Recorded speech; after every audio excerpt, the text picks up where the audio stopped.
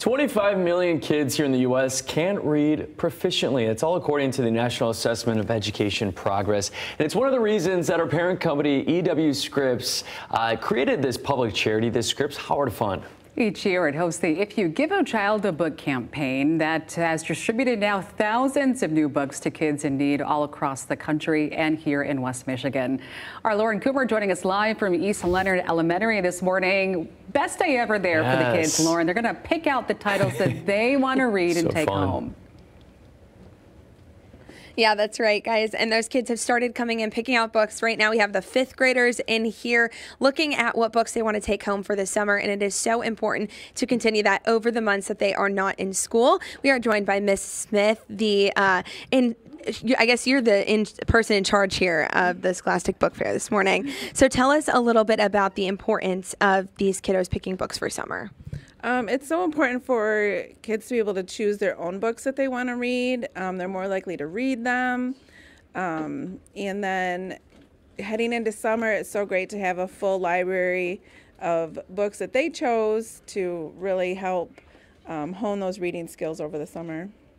And seeing, the different age groups, we have K through 5 coming in here this morning, and you really have a ton of books that cater to each of those groups. So talk about the variety as well. So you talked about making sure they're picking books that they like.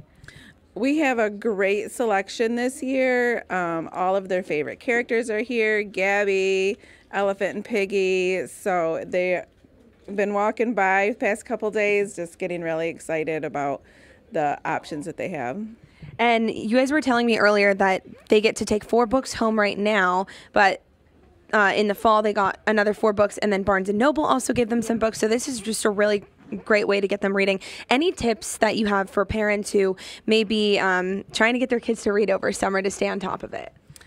I would just read together as a family. Set aside 15 minutes, 10 minutes, where everybody just sits down and has a book in front of them. Even the littles that maybe can't read yet, if they start looking at pictures, that sets them up to become readers in the future. And so this is the second day of the fair, and you guys have seen quite a few classes through already. How many more kids do you have to pick out books today?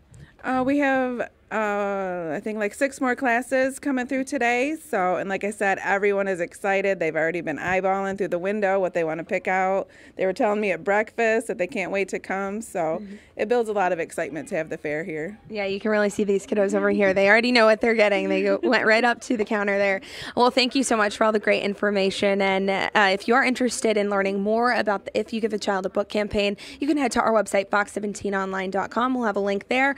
And we will also have more info on how you can donate to help give kids books on our website as well. For now, we'll send it back to you guys in the studio. Reporting live in Grand Rapids, I'm Lauren Coomer, Fox 17 News.